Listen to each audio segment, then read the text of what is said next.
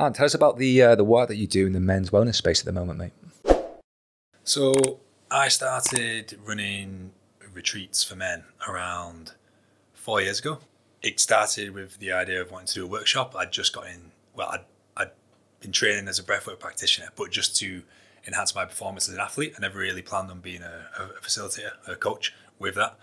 And I was like, okay, let's. I was just noticing like habits and patterns in men that weren't super healthy, and I noticed them within myself. When I was younger, a younger sportsman, and I'd been through a bit of a change, so I was like kind of been through this change in myself, and I was like, I could still see these behaviours, and it just wasn't healthy. And obviously, we just need to look at like suicide rates and this kind of stuff. And there's an issue, isn't there? So I was like, I wouldn't mind creating a day where we can kind of come together and do like breath work with surfing, meditation, and just have like a circle of open discussion about like kind of like dropping all the kind of bravado and just like what's going on, what's going on for you, like, and then it started with a day workshop. It went really well, and then thought it would be nice to make it a bit more immersive, do a retreat, and yeah, we started with a 3-day retreat. I didn't really know where I want to go with it, but the transformations we were seeing through the guys was really powerful. So I thought this definitely needed. So yeah, just and 16 retreats later, we're here. Mate, they look so fucking good. I didn't know too much about you, and then started researching, and I've seen your retreats. And I was fucking texting you, I think, and I was like, mate, that is fucking cool. They look amazing. They genuinely look really fucking cool. Yeah, mate, we'll circle back to that in a little bit. I'm really keen to learn a little bit more about the breath work, because you mentioned that's kind of where it all started. And we've talked about, we could talk about men's mental health a lot and suicide rates and everything else. And we kind of coach sort of connection and community and exercise. And you obviously cover that to some degree as well. But we've not really covered breath work much. So tell us a bit more about that. Yeah, so I think like breath work is just controlling your breathing to get the acquired effect, you physical effect you'd want. So what I mean by that is the breath is the steering wheel for your nervous system. So you'd probably notice if when you're kind of like agitated, someone's just like, whether you're in Jiujitsu or whether someone's just cut you up in the car, you notice your breath's going to be kind of like the frequency is increased. So it's kind of it's an indication of where you're at in your nervous system. And then if you're sleepy, you're dozy, you're just chilling, your breath's going to be nice and slow.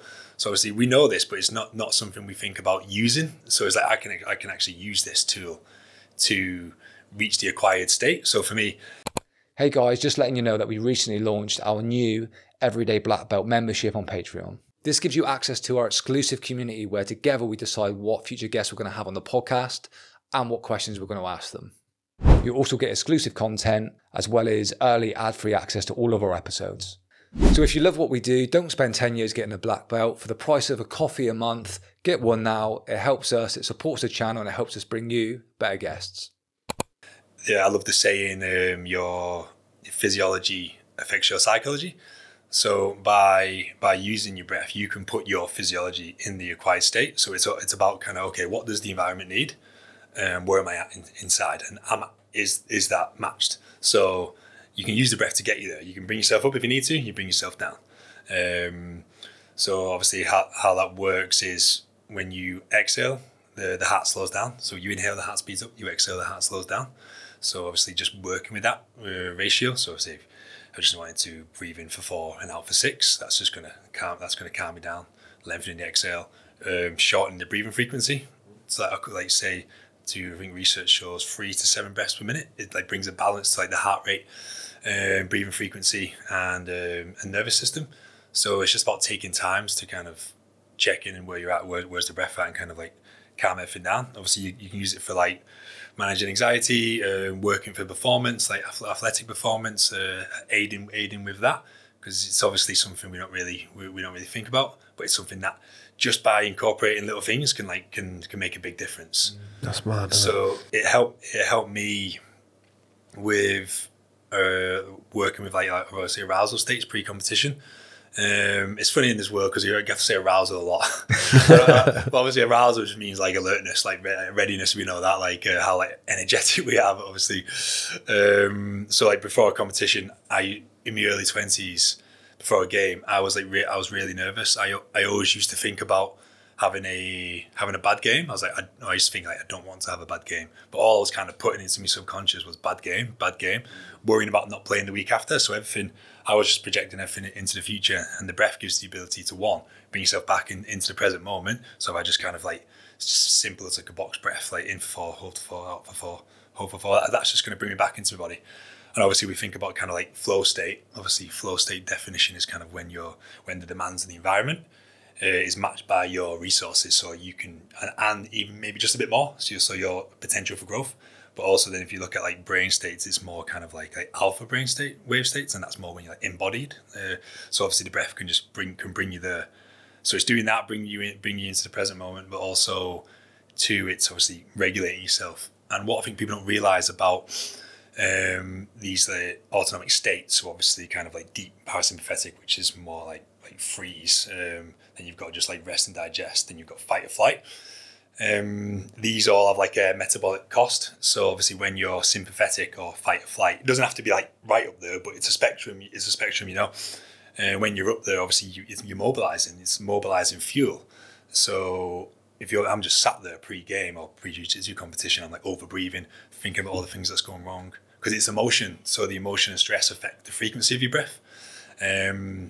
That I'm going to be burning through fuel. So I used to get out on the field as an athlete, and on the training pitch, when there's not such a strong emotional attachment to a training session, like aerobically really fit, like felt great for me. I was like 115 kilos at the time, but like mobile, fast, and get on the pitch. 5 minutes I'll be blowing, fully blowing. And then like now I kind of think back, and like, I think it's massively due to like the over breathing, because when obviously CO2 is obviously it's a metabolic like waste product, but we need it. So when you breathe in, oxygen comes in into the lungs, into the blood, attaches to the hemoglobin, it goes around the blood, but it doesn't mean it's getting to the tissues to support output. So if I'm over breathing, I'm limiting the amount of like actual oxygen that can get released from the hemoglobin to go to the tissues, because I'm dumping all the CO2. It's also a vasodilator, so then you are kind of, things are being a bit more restricted. The brain's not getting adequate oxygen, and then obviously the brain's, what is it, like 2% of our body weight, but it requires like 18 to 20% of the oxygen, so it loves oxygen. So as soon as that's not getting enough oxygen, we get anxious. We don't feel good. So there's all that going on as well. So I went off on a bit of a tangent then, but that's a few different ways, kind of like the breath's like kind of, and if if you don't pay attention to it, you don't know what's like, it could be affecting you like that. Yeah, no, that was a great answer, mate. Great tangent. I think anybody listening might hopefully be locked in now to this conversation, which is cool. It's funny because I think breath work it's almost like intuitive, isn't it? Because obviously we breathe, of course, but even today coming in, was running around doing the nursery run, getting cut up in traffic, getting really anxious. And I was thinking about this podcast and thinking, actually, what would this guy probably do? And I'm like, right, okay, deep breath out and start to relax. So I think so many people almost subconsciously probably do try and manipulate or manage their breathing in a way. But as you say, I think not enough people know like really how to kind of control it and, you know, and kind of really leverage it day to day. I think it's the importance. People don't realize the importance of it, do they? Yeah. It's just something because obviously we're the best, one of the things that's like both like autonomic, but also like we can consciously control it. And like when I'm, like say, working with like sports teams or whatever, I can see him looking at me and like, is this fucking tell me how to breathe? I'm breathing my whole life. And especially rugby players. Yeah, exactly. Like, fuck off, mate. Exactly. Get out of here, you hippie. But you've also been eating your whole life, you've been drinking your whole life. It's a behavior. The environment changes the way you breathe. And if you don't pay attention to that and like fix it afterwards, over time, that will change the way the mechanics, the physics of your breathing. Yeah, it's just how it is. Yeah, 100%. It'd be good to talk about, I guess, sort of the application to sport, specifically jiu-jitsu, which we'll come on to. But I think before we get to that, I think just for like the everyday person, and again, we sort of already touched on men and men's mental health and how much of an issue it is at the moment. I mean, how can people like maybe apply that to their everyday life without, I guess, feeling a bit daft and, you know, getting into sort of some unusual breathing patterns out in public? I mean, what's your advice to your everyday bloke who's maybe managing or struggling to manage their emotions, and how can breath work play a part? Yeah, it's a great question. So It's a funny one because so many. I'm trying to take the woo woo, and there's a few other people doing it as well. We're trying to take the woo woo away from breath work. It's like it's just your breath. Like, and there's a lot of research now to back up what's going on. So for me, it's like very small. Like we talk about like habit building. Very small little things, building them in. So I like to call them like breathing breaks. So so people have been working with clients. So in the morning, instead of like trying to get someone, okay, sit down and meditate for like 15, 20 minutes, because that's not necessarily going to work for most people. Just the thought of meditation is kind of antagonized in a way, because they think they have to sit there and quiet their mind. Well, with the breathing, if everyone's got 5 minutes, you can just get up 5 minutes earlier. You might have kids and might have had a bad night's sleep. But if you just wake up in the morning, just sit, like lie down, or if you're laying down, put your knees up, and you're just going to breathe in for 5 seconds and out for 5 seconds for 5 minutes, or even 3 minutes. That's going to say it'll slow your breathing rate down. It'll slow the heart down. Your breathing frequency will be more regulated, and you're just going to feel calmer. So then you're getting up, you're not just waking up and then you just go, okay, what have we got?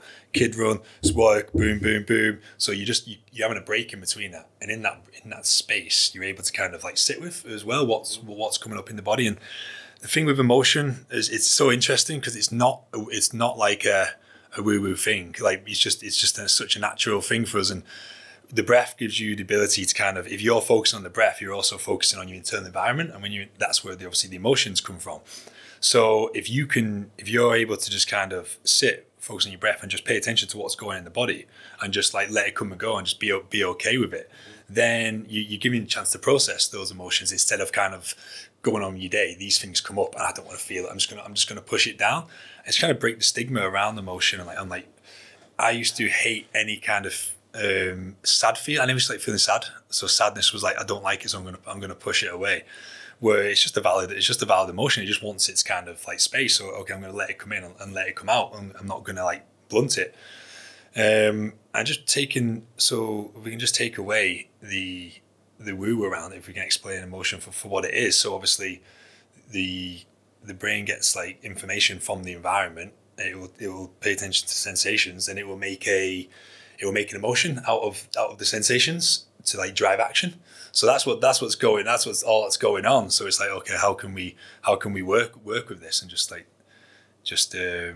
make it not a bad thing? Because I used to hate any sort of vulnerability I've associated with weakness. So I'd think that's weak, so I couldn't feel it. So it's just about kind of like allowing whatever's there, but not dwelling it, not becoming it. It's like, you feel sad, it's okay. But you're experiencing sadness. It doesn't mean you're sad, or like I'm experiencing anger. It doesn't mean like I'm an angry person. It's just something's come in, but you just kept hold of it a bit too tightly, and you've not let it go through. Does it really benefit that? Do you get that feeling that it helps with those sort of emotions, especially as men, like regulating that? 100%. Yeah, totally. Just like and just not getting frustrated with it. Yeah. You notice you're feeling a certain way, and it's just like, it's fine. It just is what it is. It is going to pass soon. Yeah, the other thing is as well is when you're talking about your breath work, are you talking about mouth breathing or nose breathing? Because I know, people out there, they struggle. You see the mouth tape stuff at the moment and all that sort of stuff. I wonder what the fuck that was. I've seen a couple of people with their mouth tape. So it's basically to force you to breathe through your nose. And obviously, if you're an asthmatic or you struggle with hay fever or whatever, a lot of people are mouth breathers, especially if they become overweight and all sorts of stuff and medical problems. So what way would you say breathe? Is it breathe anyway, or is it breathe through the nose and out through the mouth and all that sort of stuff? It's a good question. Ideally, you're breathing through your nose in and out at rest at all times. Like ideally, like you said, some people may have like issues and they might need surgery, and then they might be forced to breathe through the mouth. But hopefully, they can get the appropriate like procedure to fix that. So, the mouth to the nose, if you look at like the kind of research, there's no real benefits to breathing through the mouth compared to the nose. So the nose, when the airflow comes in, if you ever been for a run and your lungs burn, it's like. And then sometimes we get exercise-induced asthma, exercise-induced bronchoconstriction. I'm a chronic asthmatic, that's why I asked. So like I purposely try and breathe through my nose, but naturally, especially growing up, I would always be a mouth breather. Yeah. So the nose, as the airflow as it comes in, it humidifies and treats the air as it comes in before it reaches the lungs, because the lungs don't really like stale and cold air, but obviously with the mouth. It just comes straight in. And the nose harnesses something called nasal nitric oxide. So that pulls in the nasal sinuses.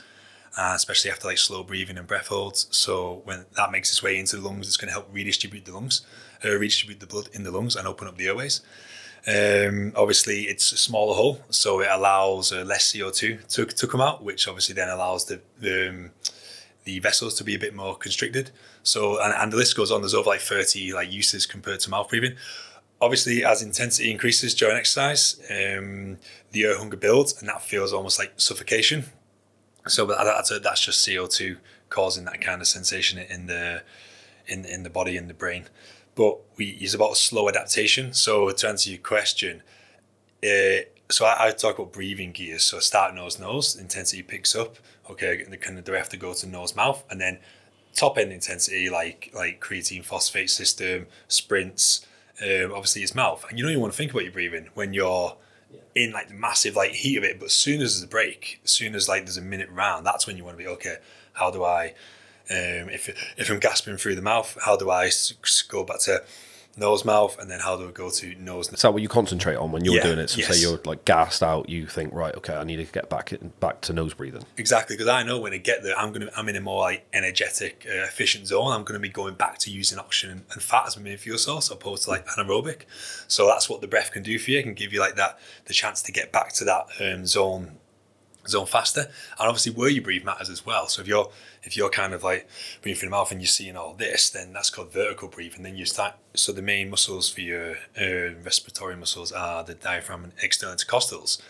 But if you start to breathe into your upper chest, you start to breathe from a higher lung volume, you will start to recruit all these muscles because you're breathing into here now, and breathing's become laboured. So to assist, you start to recruit all these secondary breathing muscles that are in your chest, back, shoulders, and that requires energy.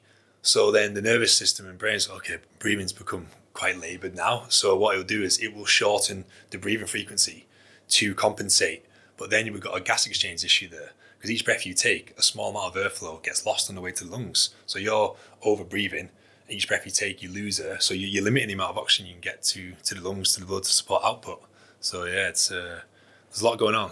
It's fascinating though, isn't it? It's fascinating because I never think of it. You know, I don't know about you, but I rarely think about. I just try and control my breathing rather than thinking about. Better not. Yeah. Especially with jiu-jitsu. Yeah. I think jiu-jitsu is massive. But even when I used to box a little bit, like often my coach would say they tell you to get your hands up here to like open the space, and I was always coached to breathe in through my nose and out from my mouth, and that was how I'd recover my breathing. But there was never then a transition or a progression then into in and out through the nose. So that was quite interesting to hear. Yeah, it's interesting. Like boxing, other sports, they've kind of known, but they don't know why. Yeah, that makes sense. They know bits, don't they? You always know they know a snippet, don't they? So obviously, I know if it nose mouth's better than mouth.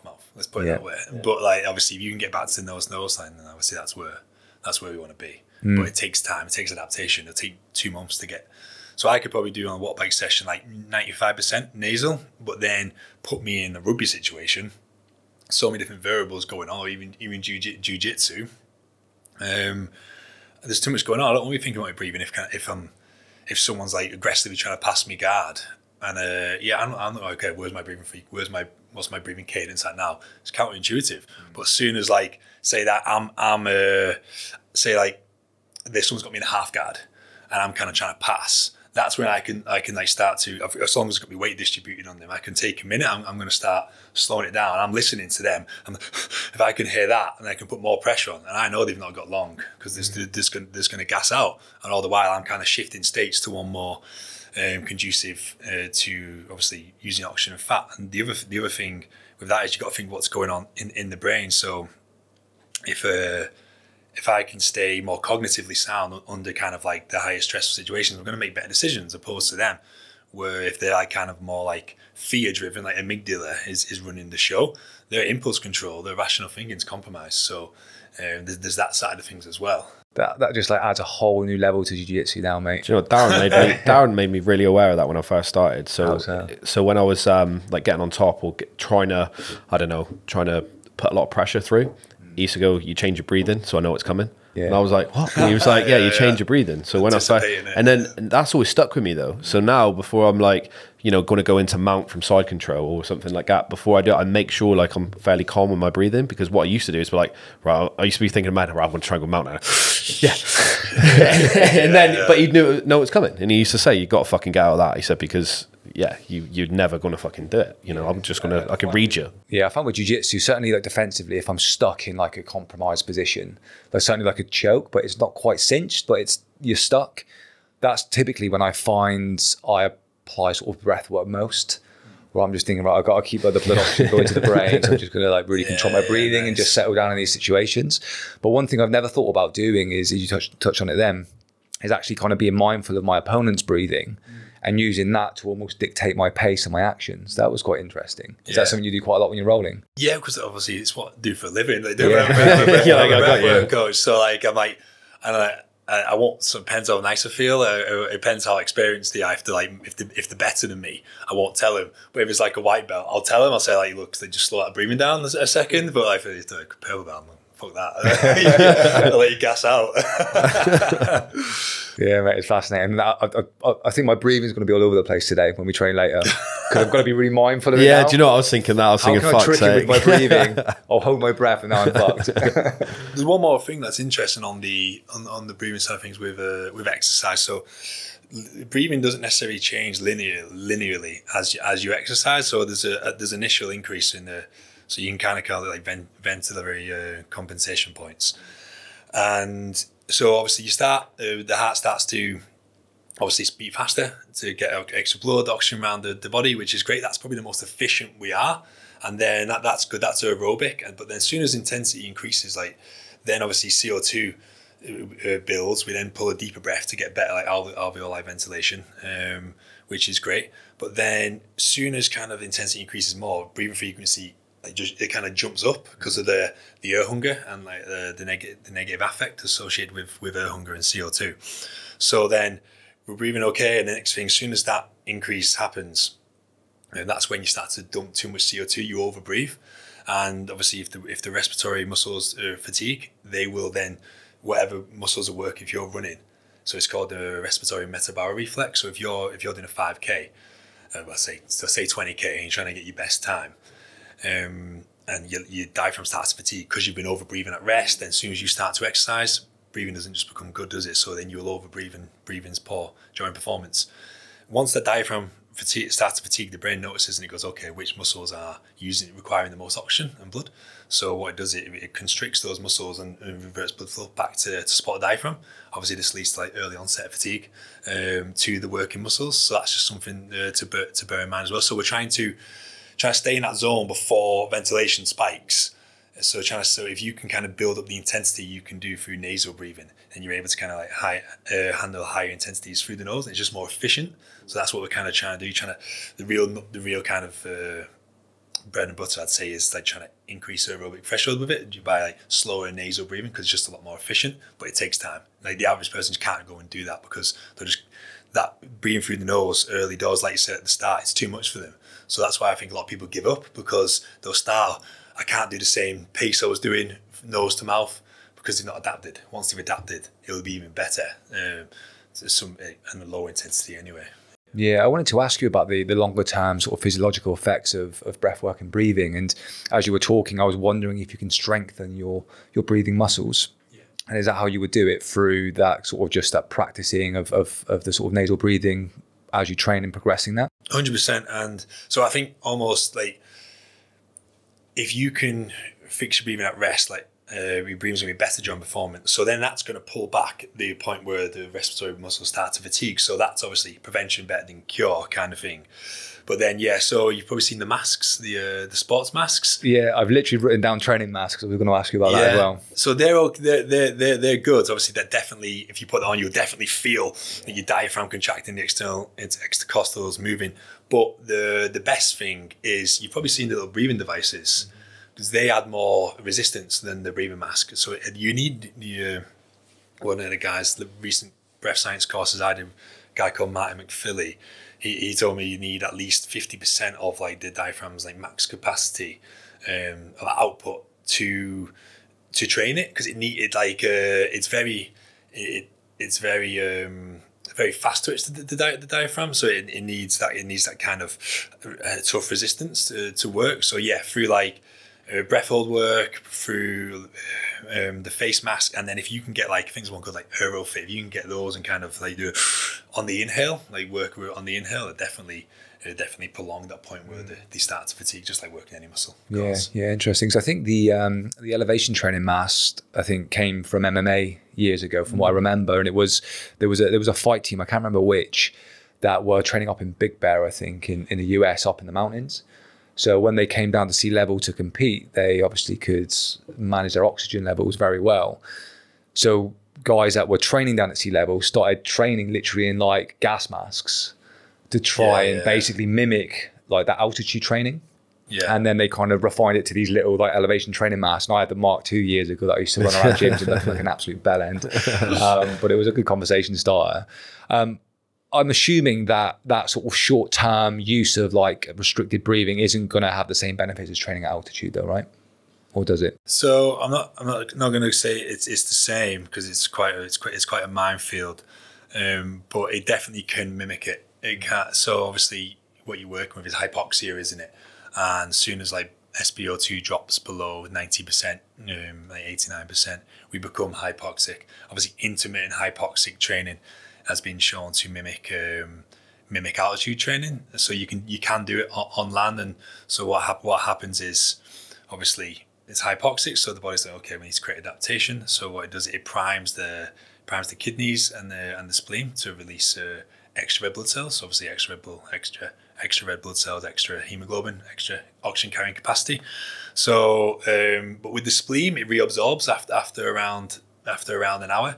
So you kind of need to, the longer you do it, then the bone marrow gets primed to release even more. So it's kind of, you'd need to do it. I think there's a good paper. It's quite a gnarly protocol, to be honest. It's a 8-second apnea, 16 seconds rest. I think it's 6 or 8 reps, a couple of minutes recovery, and then another 2 or 3 from memory.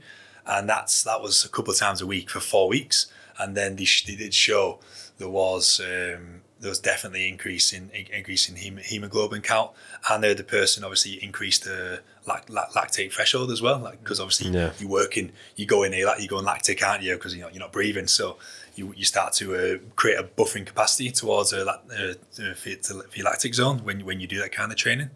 So yeah, that's it's absolutely mental, and all that sort of stuff. You have to stay on it though. Yeah, it will. If you lean up to a comp, you do it, but then if you leave it, it will go back. What was it Lance used to do when he didn't he used to like store his blood and then transfer his blood to have, so he had like more so he take it out and put it back in. So that's fucking mental. That's cheating though, Danny. You can't do that. Same thing, isn't it? Yeah, so obviously I'm not saying it was effective as old Lancey boy putting big bags of blood in him, but it's like a smaller scale. Yeah. So it's EPO, erythropoietin, and that's kind of what he was.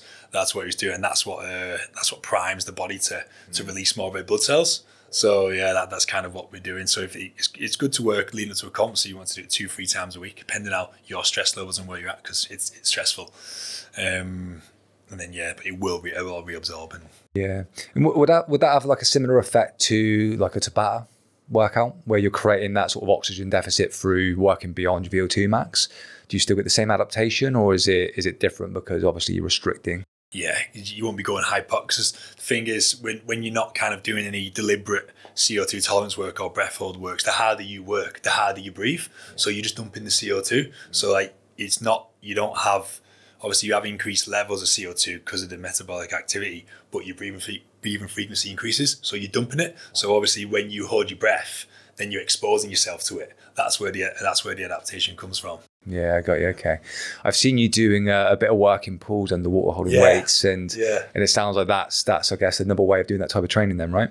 Yeah, it is. But in terms, obviously, in terms of protocol, we because I've got a few people, I probably don't have them in there enough. Do you know what I mean? Enough rest time to work. So you got to be in apnea for this long rest period and then repeat. I'd say the pool stuff, something I really enjoy, something really passionate about. I went over and trained in America last year with an organisation out there, and I'd say with that, and that's kind of where my kind of interest is more heavily at the minute, is in stress, working with stress, and with that you're creating a stressful container, and the reason why is, well, just take a step back, obviously the societal kind of the cultural kind of association with stress is that it's a bad thing. Like, avoid stress at all costs.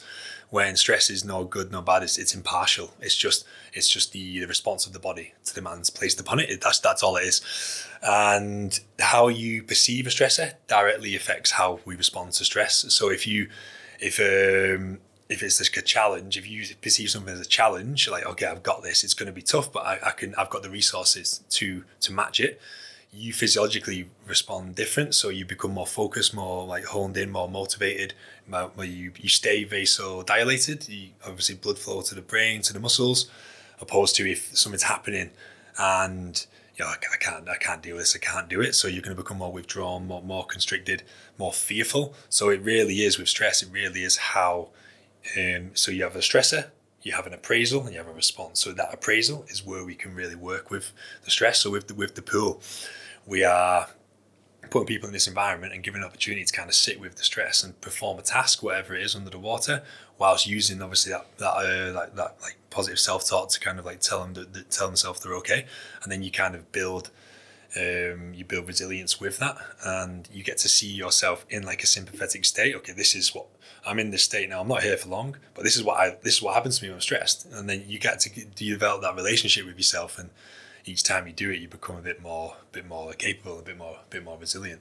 So yeah, something I'm really interested in. Yeah, no, it's fascinating, mate. And I think you mentioned something earlier. Was it physiology leads to psychology? Is that what you said? It dictates it. It affects it.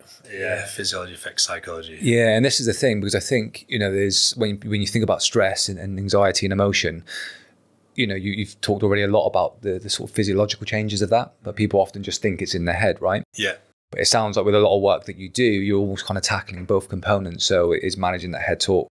Yeah. And kind of understanding like where your mind goes in that space, and then also feeling the changes in the body as well. I've heard you talk about meditation, and that is something that sounds quite woo-y to a lot of people.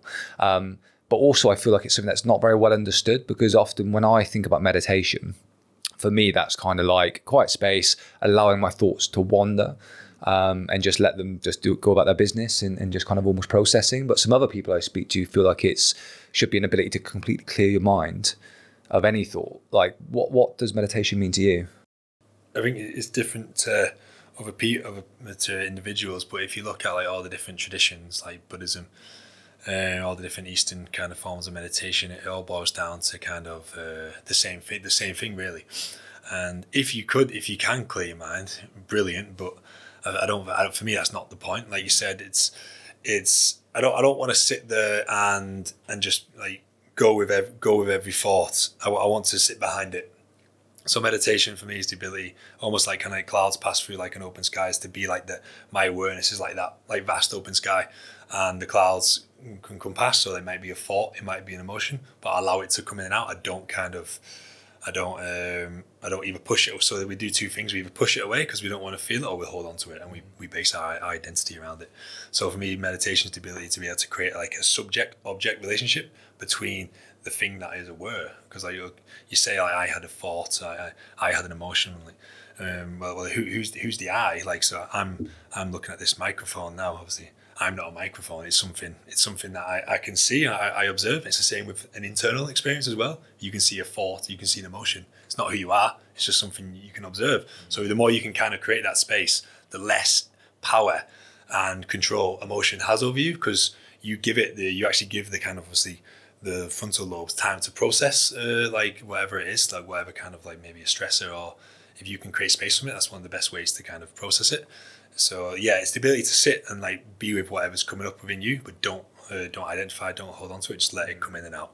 Yeah, I feel like, and that's part why people won't do it, because they feel like they have to clear the mind. Well, I don't think that's the case. Obviously, if you live in the Himalayas and you're going to go meditate every day, but you want to be able to live in the world and like deal with what life has to throw at you, the stresses, and you be able to like sit with it and like you respond better because you're not so driven by these kind of instinctual powers, you know? Yeah, it sounds like a really good like coping mechanism, basically. Yeah, and I think you kind of mentioned something there about kind of your thoughts aren't, you shouldn't hold on to them, and I think that's another reason that people maybe don't meditate, is because they maybe feel like their thoughts define them.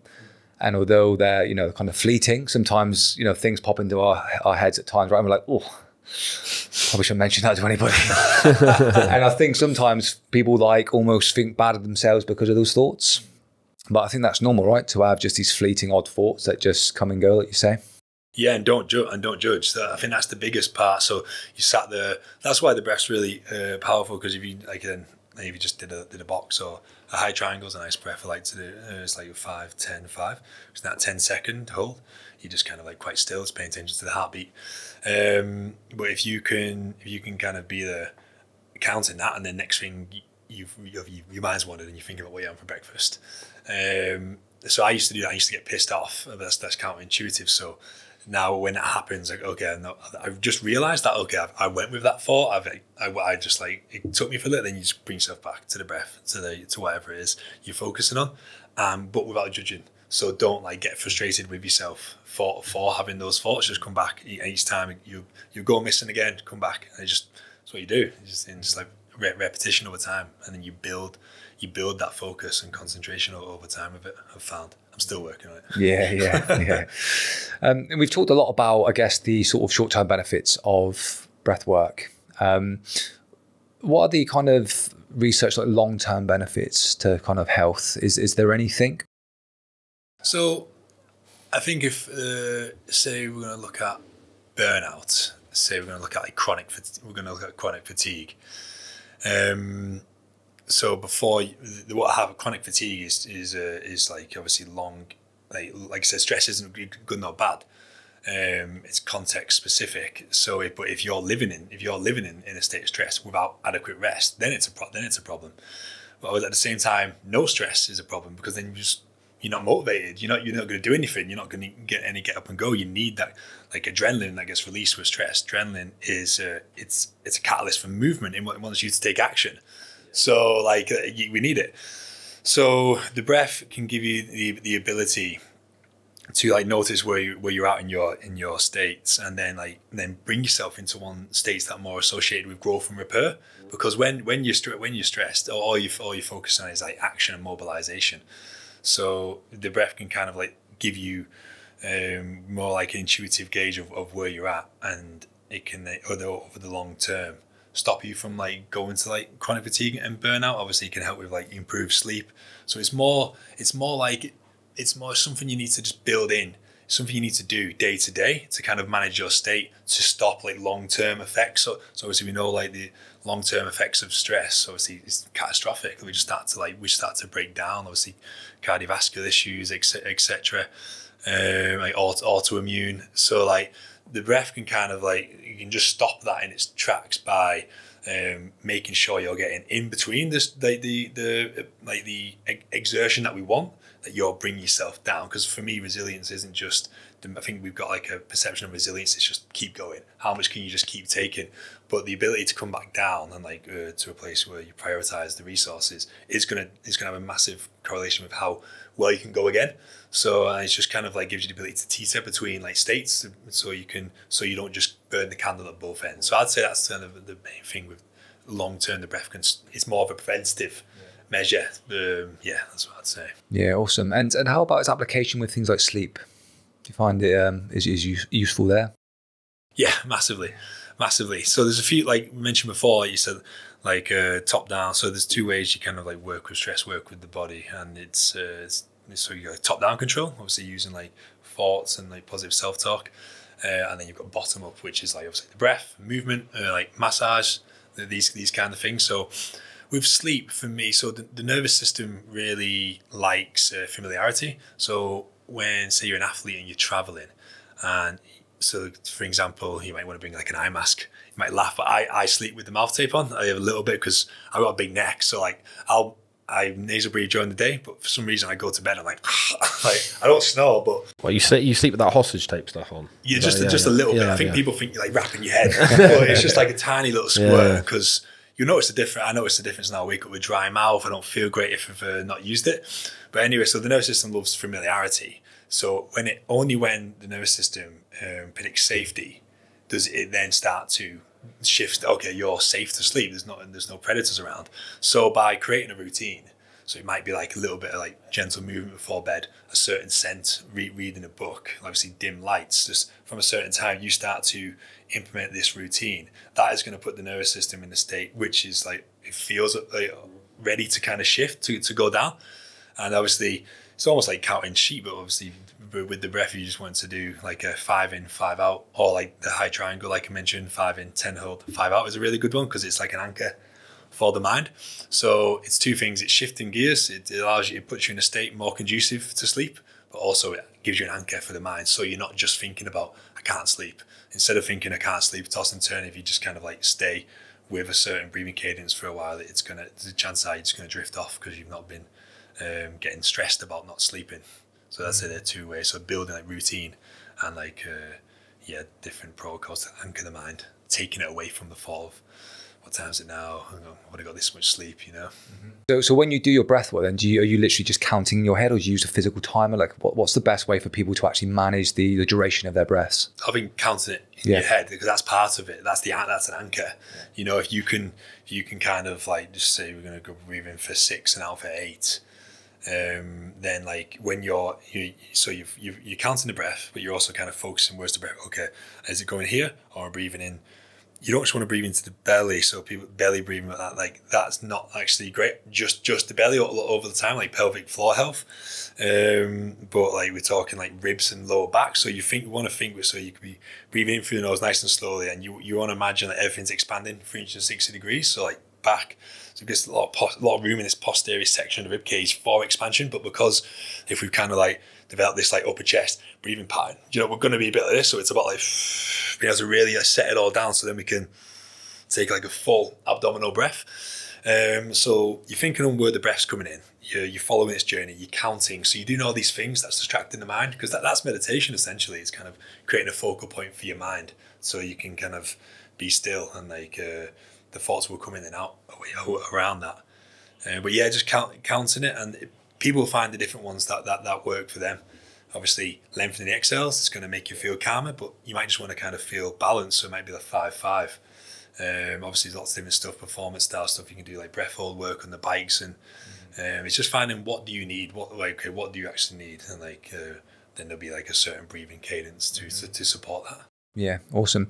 I remember as a kid, I would practice like breath holding under like the water, like in the pools with my mates. I was doing on holiday like 2 weeks ago. Yeah, I was getting to count me. Yeah, I haven't done it for years. I mean, I don't know if this is kind of within your gift to say, but is that something you want to actively be encouraging like kids to do? Is maybe not underwater necessarily, but like practicing like holding their breath and creating that tolerance from a young age?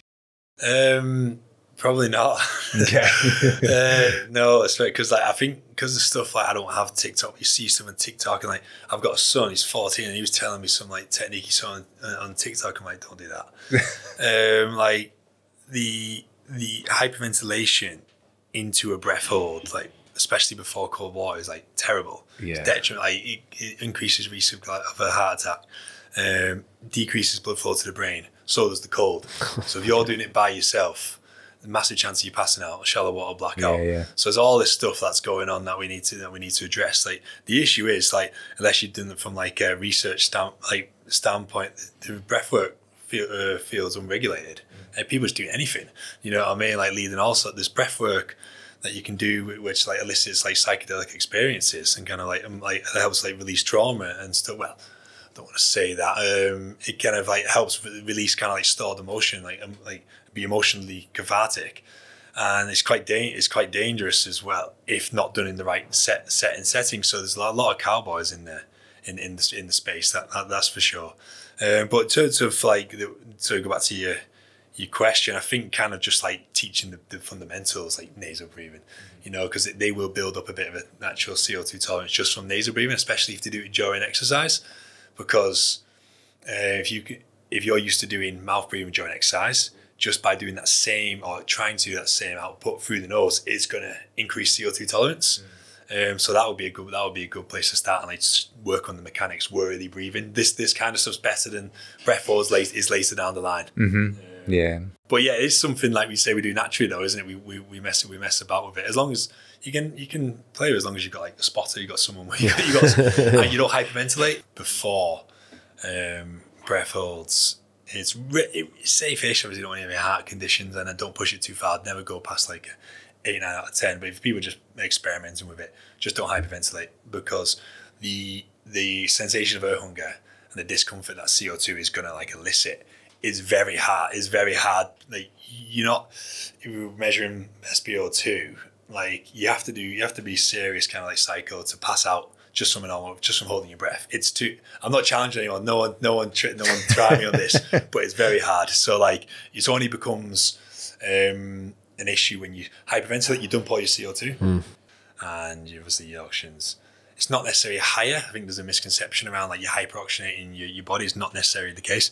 So you've got high oxygen, you've got low CO2. So when oxygen drops and CO2 rises, you get this really massive urge to breathe, and it's really hard to hold your breath. But that's been compromised. So it's like down here. So it's rising really slowly. So you don't need to hold your breath. But then oxygen's dropping, and it drops lower than 50%. You chance of passing out. So when you hyperventilate, it basically takes away that evolutionary alarm that's telling you to breathe. So that's where we see the issues with like people drowning, doing the Wim Hof breathing and stuff like that. So when people are like going underwater and they're just doing those deep dives and they just got nothing, and how do they improve that? Is it just through practice? Oh, you mean like the like Travis Castro, the free divers? Yeah, you know what I mean. Like he'll just go underwater and he'll just be able to hold his breath for X amount of time. How do they improve that? Is that just through lung capacity, or is it specific training for that? It's both. They train lung capacity, but I don't even know what they do with they're doing all stuff with the diaphragm. I don't really know, to be honest. That's but crazy, isn't it? They're training themselves to like the body to become more efficient with really low oxygen as well. So they've created adaptation for that. So yeah, there's that going on as well. Yeah, it's fascinating though, isn't it? It's fascinating. I always think, fucking hell. There's a mechanism in the body. I think it's called the dive reflex. Yes. We've played around with it at uni, where if you put your face in water, your physiology just slows down. Like everything starts just dialing down, just through like the fear that you've fallen over into water and you're unconscious. And it's just like a life preservation thing. So all your vital functions just ease off, just to try and just draw as much out of the oxygen that you got in your system. It's fascinating how the body works, mate. Yeah, mainly dive reflex, isn't it? Yeah. Really interesting. We obviously touched on Jiujitsu a little bit earlier, and obviously Rickson Gracie is obviously well known for his breath work, and you see him doing all this stuff with his stomach. And you kind of mentioned a second ago about how just doing like stomach breathing isn't necessarily longer term good for you. But what did you make of all that sort of breath work that sort of the Gracies were famous for? Well, stomach breathing, it's better than upper chest breathing. But what I'm saying is it's better to focus on the whole than just the belly. So ribs, lower back, but so all of it, obviously. Yeah, it's interesting because these guys knew, and like with what they did, you can't question it, can you? I actually don't know what he might have been working on his diaphragm, like working with his diaphragm, which is obviously really helpful. So it might have been kind of like diaphragmatic control with his breath. I've read Brief, but he doesn't really talk too much about breathwork. I've seen the doing kind of the fast breaths, which like is as long as you're going to put a little bit of a breath hold at the end of it to allow CO2 to build back up. I suppose it's okay to kind of get you in like an upregulated state, because it will upregulate if you're feeling like flat, like you've got no get up and going yet. I'm not gonna do shallow upper chest, but I'm gonna do like 4 deep breaths. You'll notice within 5 breaths, you'll notice like the tingles in the body. You start you develop a little bit of a stress response. As long as you hold your breath out, like a little bit of a breath hold allows CO2 to build up. It's okay. But if you're just doing that, and then my thing is, how are you breathing after that? Are you still kind of like breathing a little bit through the mouth? Are you still limiting the amount of oxygen that can be released from the hemoglobin to support output? But he must have. He's one of the goats, isn't he? So I really don't want to. I really don't want to say, but he looked like kind of almost like more like the yogic style, where they're really kind of like experimenting with the diaphragm and stuff. I actually don't know. Yeah. It is fascinating, and I think with a lot of this stuff, there's no definitive right answer, is there? Yeah. It's people's different interpretations on the same thing. Yeah. I think as obviously we develop, science comes into it, but again, it works for certain people, exactly. and it may not work for others. Yeah. Do you work with many sort of jiu-jitsu athletes or anything at the moment, sort of from a breath coaching perspective? But I've done little bits with Owen O'Flanagan, a little bit with him, just talking through some stuff. There's like a little bit of a presentation on things, and I'm working with a UFC fighter leading up to the Manchester. Is it Modi? He's a Lithuanian. I can't pronounce his second name. Lithuanian guy. He's British, but he's like a Lithuanian heritage. I'm working with him at the minute, and that was interesting because I spoke to him, and he used to do like the Wim Hof breathing before his last UFC fight, and he said that he felt a bit gassy early on in the rounds, and I just said look, like I just said then, I said if you want to upregulate a little bit using that, I said that's fine, but you just got to be conscious of where your breathing's been at before. Then have you been unconsciously hyperventilating because the emotion is driving that? So if you're already doing that, if CO2 is low, then you're going to purposefully go into some hyperventilation. Then you don't actively do like a small breath hold to allow CO2 build up. You're going into the fight with limited oxygen carrying capacity, so the oxygen is going to stick to the hemoglobin and just come back out. It's not going to get to it will to a degree, obviously, but it's not going to be not optimal for performance. So I've been working with him just small things about that. I've been there little bits, yeah. I enjoy it. I've worked with a few Olympic athletes as well, and it's all super basic stuff. It's just stuff that they can protocols to kind of fit in and around the chest, so maybe could in the warm up, because I don't want to give them extra stuff to do when they've got like a Olympic program to do. So it's in your warm up, can you maybe throw some increase the intensity nasally, build a bit of nasal adaptation? Can we throw a few breath holds in there to do a bit of CO2 tolerance work, which is going to kind of once you adapt to that, it's going to slow your breathing frequency down. And can we do some practices 30 minutes before you compete, some visualization stuff, bring yourself into your body, that kind of stuff is what I do with athletes. Yeah. And how's that been received by the athletes? Have they said it's benefited them? Have they said, I don't really feel it? Yeah. What's their buy-in? Do they they kind of buying into breath work has a benefit, or is it still a bit Yeah, I think you just tell if someone struggles with pre-competition anxiety, they're gonna listen.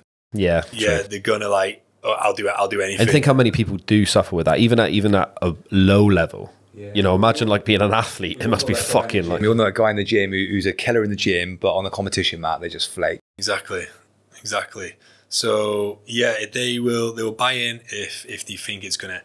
So obviously, top end athletes are always looking for that 1%. Yeah, as you know. So if they think this is gonna remotely help them, if they feel this anxiousness is affecting my performance, then they're going to listen. And so it's a mixture of the breath and kind of the mindset kind of stuff. So it's how can you shift your perspective to these nerves I'm feeling? So they probably think, this is going to inhibit my performance. How can you actually shift perspective to think, I need this, I need these nerves are going to assist and enhance my performance. So if you can allow them to get that shift, then they can, it becomes less of something, this icky feeling that they don't like, to something, this is something I need and I can utilize this to enhance performance. So it's using that shift with it as well. Yeah, it's really cool. Absolutely fascinating. I think so many people would benefit. It seems such not a simple thing, but we all just breathe and we don't really think about it. So to be able to control that and manipulate it to benefit yourself is fucking mind blowing, really, isn't it? Yeah, 100%. You mentioned Wim Hof a couple of times, and that was obviously, he kind of made it kind of almost quite mainstream, I think, breath work originally. I might be mistaken, so correct me if I'm wrong, but I'm sure it was Wim Hof who said that he could control his immune system through breath work. Was that him that said that? I'm making that up. It sounds like somebody would say. Yeah. What do you make of those sort of claims? So what are you talking about, the study that they did? I think so, yeah. So what happened was he did it himself, but he was like, no, we need a bigger sample group, because obviously it's not enough just by yourself. So they think they had 12 or 16 people. He did his thing with him. I don't know what they did the cold stuff, and then they did the breathing, and then they got injected with a what was it, an endotoxin, I think. That's right. Yeah. And they didn't get, there was no kind of like immune response from it apparently. And so what they reckon, and what people have broke it down, they think that because of the hyperventilation style breathing elicits a stress response. It's gonna release cortisol, obviously adrenaline, noradrenaline, and so they reckon these kind of chemicals are the things that fought off the endo. That's what they reckon. So they think that maybe they're putting the body at such a high stress all the time that when they do get an infection or they get some problem, it's able to fight it off faster. Is that the thinking behind it? I'm not quite sure, but obviously cortisol is like anti-inflammatory. Yeah. And it's like one of the reasons it gets released is because if something's happening, you're bleeding out, it's to kind of like stop a like infection and things like that. So you reckon that might have been, that's when it's been dissected, but they're not saying that. They're saying, oh, we can just control it. We can just with our mind. Obviously, Wim Hof's an amazing guy himself, but I do question the whole Wim Hof movement.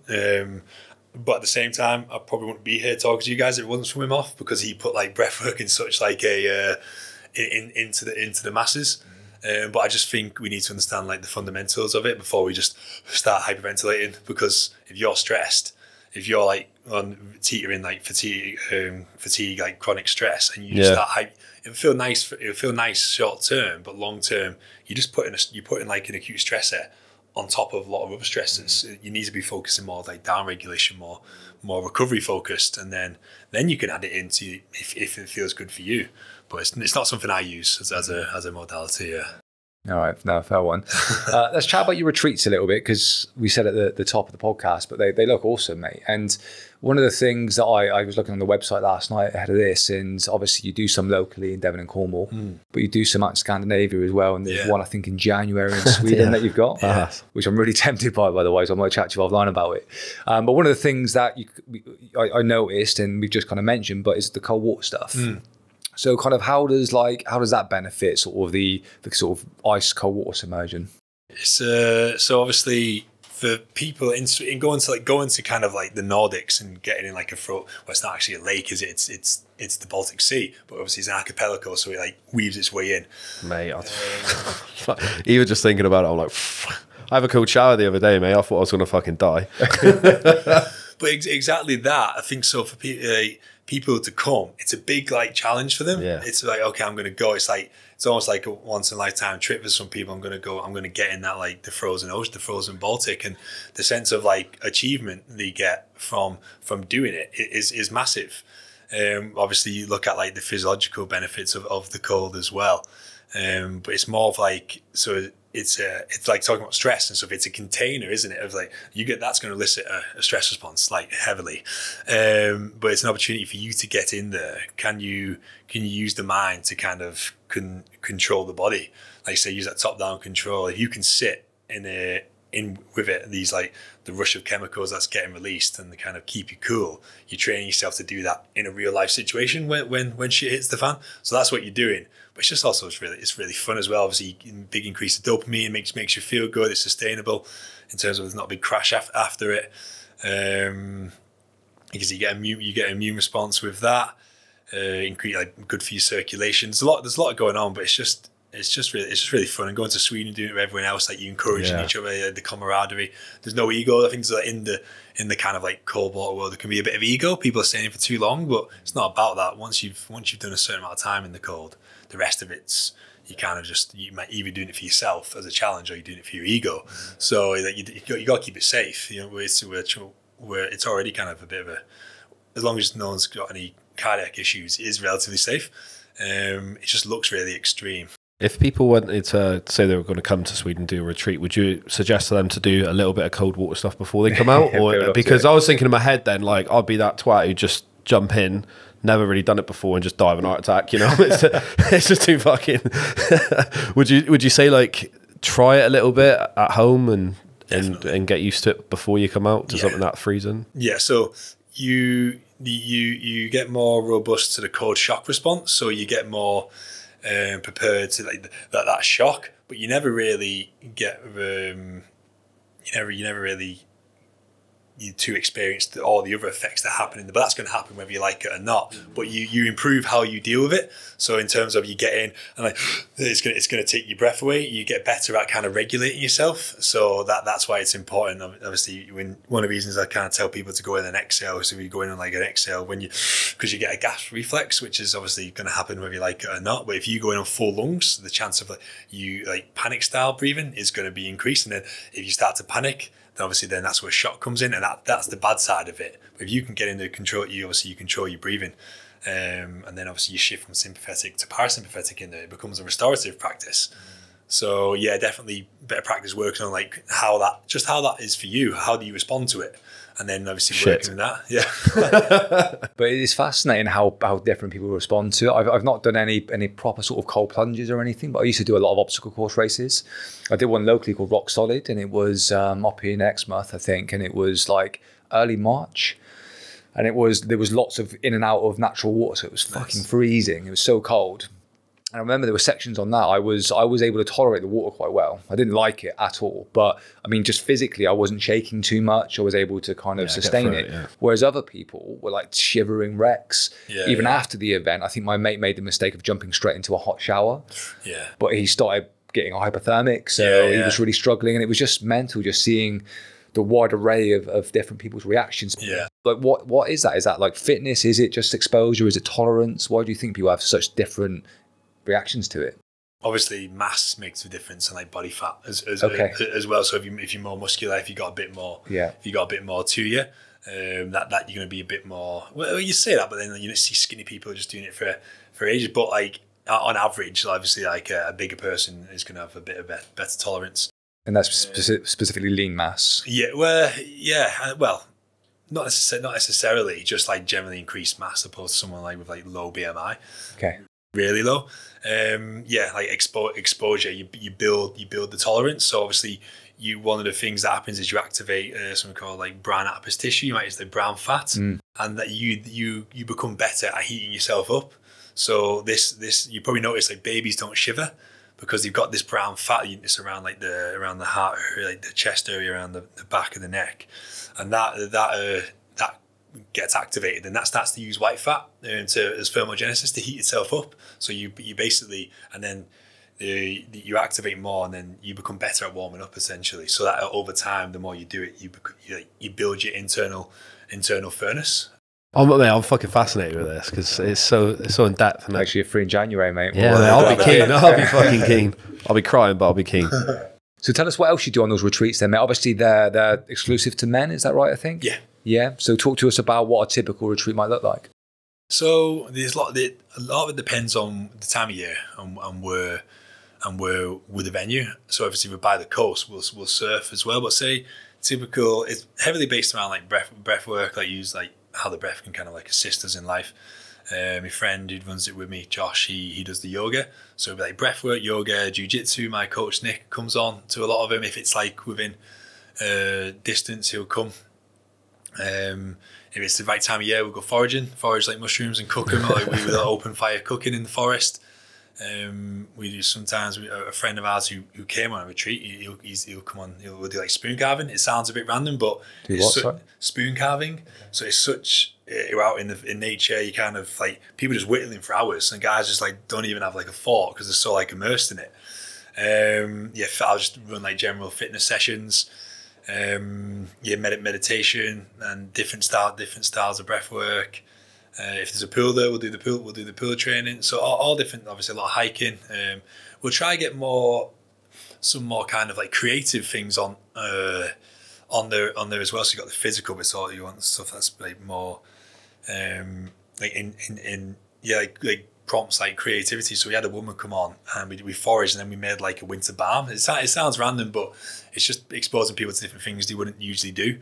And obviously it's heavily focused around like the evenings where you have like fire circles, and we'll kind of go around, not in like you're not got this long, and it's not forced like that because there's a lot of that out there, but it's just like a genuine conversation, and like it's an opportunity to kind of be vulnerable if that's what you want. If things are amazing in your life and you want to talk about how great things are, please. Like, we're not there to be victims, you know. We're not there how hard life is. It's like just what's going on, and you'd be surprised what kind of will come up and like what they'll say to a group of people they don't know, opposed to what they say to the wife and the best friends, because they don't feel like they can do that. It's a place to like drop the guard and just kind of be. I like to see the retreats as a preventative measure for men. So it's like, don't wait till it's too late. Don't wait till it's burnt out, till like you're really struggling.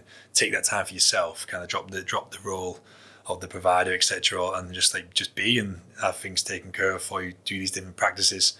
Take time to reflect. So we have a bit of space in between the activities, and that's the time to like journal, just to kind of be with yourself and like what's going on. Am I where I want to be in life? Am I like aligning with like the right purpose? This kind of stuff. So we just create the container. Like, they do it themselves and like the group and stuff like that. So yeah, and trying to be like real grounded as well. Not very like woo. Obviously, it does look a bit woo, but trying to like, I want it to be normal. Do you know what I mean? I really want it to like still. Some people might still look at it and think, oh, it's a men's retreat. Like, I want it to be normal for like a man to prioritize going on a 3-4 day retreat just to prioritize their own physical and mental health, opposed maybe going Benidorm for 4 days and getting, you know, so and then coming back feeling like, not saying that's not to do that as well, but like what's more beneficial for you at that time in your life, you know? 100%, mate. Yeah, mate, it sound great, mate. And you touched on a few things there, used a few words like sort of purpose, provider.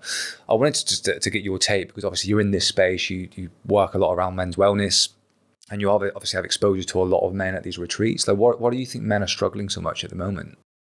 It's a good question. And I sit in these circles every time, and I'm like kind of really, because I'm trying to be there, and like I'm not just waiting. I'll open the circles sometimes, but even if I didn't, and Josh did, I'm not trying to wait for my turn to speak. I'm really trying to kind of like engage with everyone, like giving me full attention. And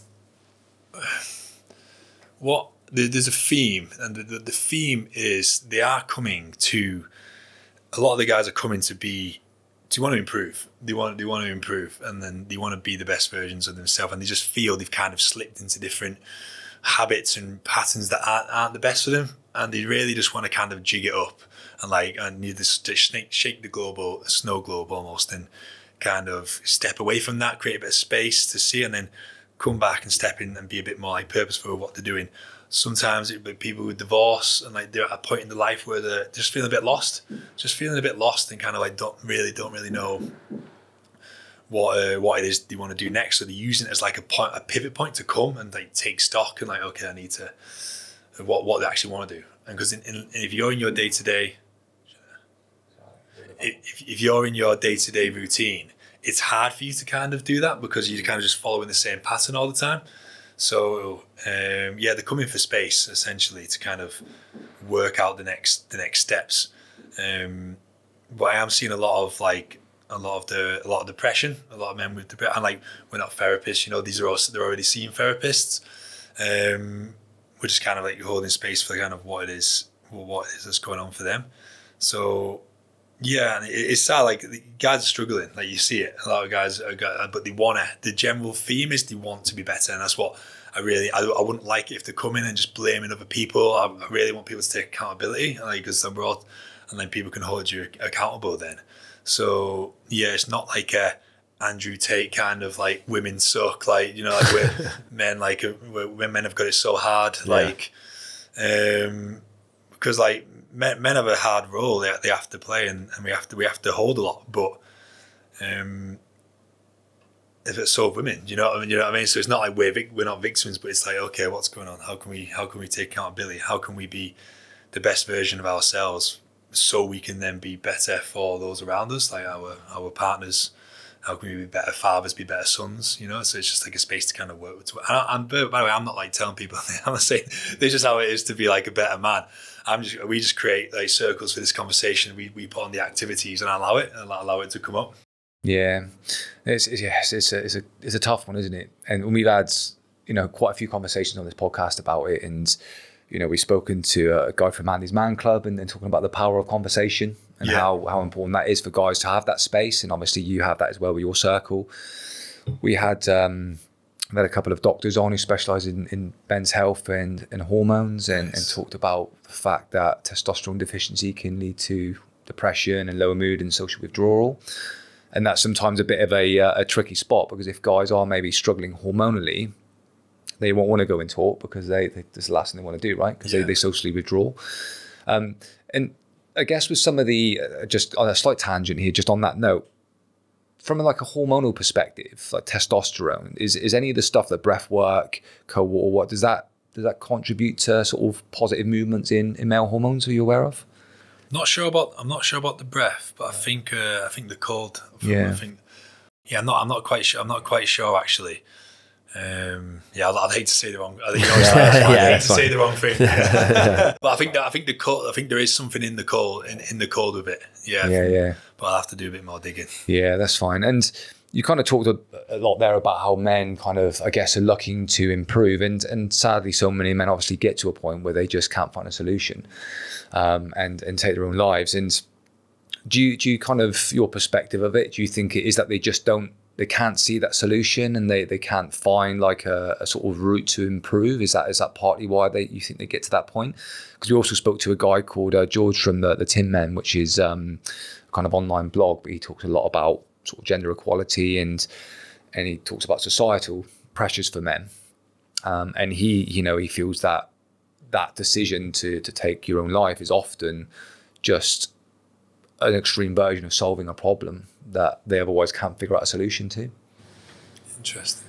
I think a lot of it comes from just the inability to kind of express ourselves properly, just because of the way the stigma around men. So I think the biggest driver of shame in men is feeling weak. So I think that research suggests that. So I feel when we feel if we feel weak, we feel ashamed. Yeah, it's like vulnerability. Yeah, exactly. Like you don't like it. Again, I used to hate feeling vulnerable. It just didn't feel good. It just didn't. So, and I actually associate with weakness. Then anything else associated with weakness, I'll push it away. So I think guys do that. I think we keep pushing until we just can't push. We just can't hold it in anymore. I think it just comes up. So I'm really passionate about kind of trying to talk about emotion in a different lens, and how just what it is, just a bodily experience. But yeah, I think the shame of like feeling weak, and maybe not having like a really clear definition of what it looks like. What does it look like to be a good man? Well, it's definitely blurred lines these days, isn't it? What is a man? We're getting pulled whichever way. If you're masculine, you're too masculine. You're a fucking, you hate women, you hate this, you hate that, and it's blurred, isn't it? There's no real purpose. That's what it feels like. There's no real clear line where to go. I think more information around masculinity, more conversation around masculinity is important, because I think like everyone talks about toxic masculinity, which I don't really enjoy, because masculinity in itself isn't toxic. We're just tying a toxic brush to it. So I think for me, like what are the good traits of the masculine? I'd say kind of being like integral, being supportive for those around us, being like purposeful, with your direction. I feel like they're really good. I think the masculine can be like shepherds, like a shepherd of the community. I think that they're the kind of really positive forms of masculinity. There's probably more like sub aspects of the more kind of like overbearing, like hyper dominant, that kind, because that's not strength, is it? Like opposing your will over someone. I feel like being a bigger measure of strength is kind of like internal strength. How much can you take? Like how much can you bear without kind of like giving in?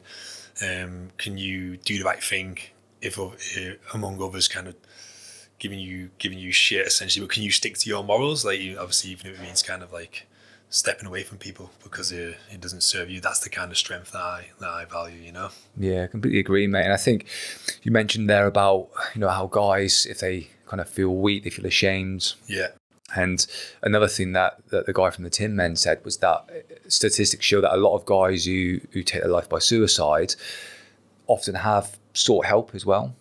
So many of them do ask for help, but I think part of the issue is that sometimes the kind of response that they get, or the treatment they get, is maybe tailored more towards females, where it's very much like, a sort of hug and wrap your arms around them and make them feel okay, where actually what you say, as you say, they're looking for a bit of a solution and looking to feel better. And I think that's where your retreats sound amazing, because you're not necessarily doing that. You're giving them a bit of accountability, but giving them self-improvement. Yeah. Yeah, a bit of fun though, a bit of male bonding. You know, like you said, it's hard to talk to people, isn't it? It's hard to talk to someone that you're close to, your wife, anyone like that saying, "Oh, I'm feeling shit," or "I'm feeling like I'm lacking purpose," or "I want to change career," or "I want to do this," because we're all pretty much stuck in this rat race of just bills. And you know, you could be in an office job and you think, "Fuck me, I used to be a PT. I used to play rugby. I used to do this. I used to do that," and now I'm stuck in an office doing a job I hate, because I've got kids, I've got a mortgage, I've got all these things. And I think that's where a lot of blokes, we really do struggle with that, because we don't really want that. Sometimes we want to just be out fucking around. We want to be doing jiu-jitsu. We want to be doing all those things that are kind of natural to us. And I feel sometimes we're taken really so far out of our natural comfort zone and having to do shit that really we just never want to fucking do. Male postnatal depression, mate. It's a thing, mate. It's a fucking 100%. Yeah, I did a little post about that recently and spoke to a friend. I saw it at a conference where a guy was talking about it. And I spoke to a friend about it and asked him if he experienced sort of postnatal male depression. And he said no, but I almost got like a period of mourning where like I now was transitioning from my old life as a carefree guy who I could risk take and, you know, and kind of be fully accountable for my own time. Whereas now I've got to be a bit more responsible. I can't take the same risks. I've got a person to be responsible for. It's such a transition for a guy, I think, at times. Yeah, I think especially if you go through that transition when you're older.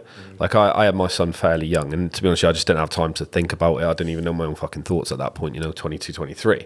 But I think if I didn't have my son as young as I did, and I had him now, I think you'd be like, "Fuck, I'm giving up a lot of like freedom. I'm giving up a lot of," you know, you'd think about those sort of things more.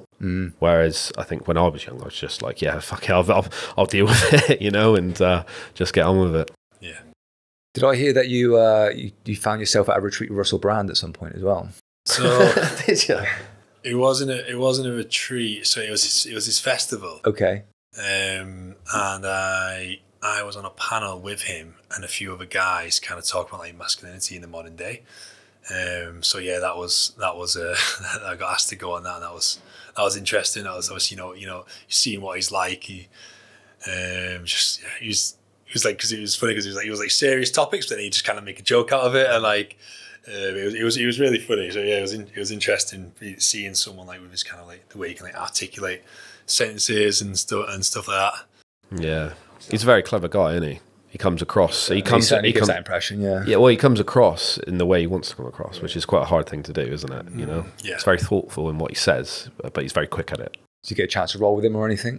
No, there was jiu-jitsu there, but I didn't see him. Yeah, he took a liking to me though. Did he? Yeah, he was like, kept telling everyone he fancied me. And on the stage that night, he was like, there's obviously like the whole thing was there. He was just talking about the day. He's like, I've had my heterosexuality question today. He's like, Anthony Mullally drives me doolally. I was just in the crowd like, oh my god. So yeah, it was funny. Obviously that was before that kind of stuff went down, but yeah, it's a different conversation, isn't it? Yeah, 100%. Mate, where can people find details of your retreats and the work you do if they want to reach out? So if you go on Instagram, my Instagram is Mullally. All the L's, Mullally 91, and the both sides is obviously Both Sides Retreats, and the website is bothsidesretreats.com. You can obviously we got the list of we've got a few on now, so the list of the retreats is on the website, and yeah, that's the two best places to kind of reach out regarding that. Yeah, awesome, mate. Let's leave it there, shall we? Yeah, that's amazing, mate. Hey, buddy. Appreciate it. Thank you. Cheers, guys.